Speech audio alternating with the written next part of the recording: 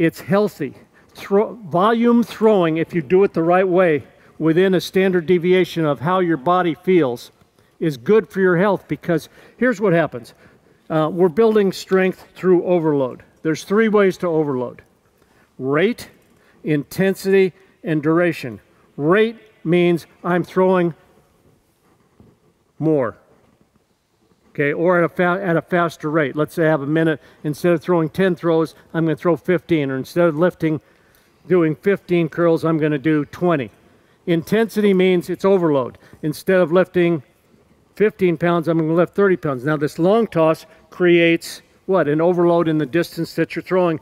And the third thing is duration. Just throw for a longer period of time. And by virtue of doing that, you get what is called the SAID principle. It applies. Specific adaptation to imposed demands, that your body makes adjustments.